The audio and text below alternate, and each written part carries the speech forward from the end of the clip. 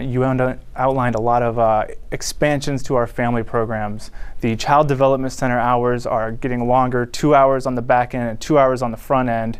And you're looking to push maternity leave from 6 weeks to 12 weeks. What's the logic behind those changes? Well, one of the things we kept hearing in the fleet was that I've got a report at 7 o'clock in the morning. The Child Development Center opens at 7 o'clock in the morning. How am I supposed to do that?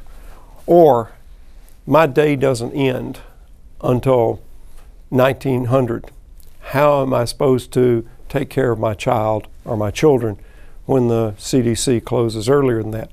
So we're moving the hours both directions, earlier and later, to make it more flexible, to make it so that people can not only look after their children, look after their family, but also do their job and be at their job when they need to be there.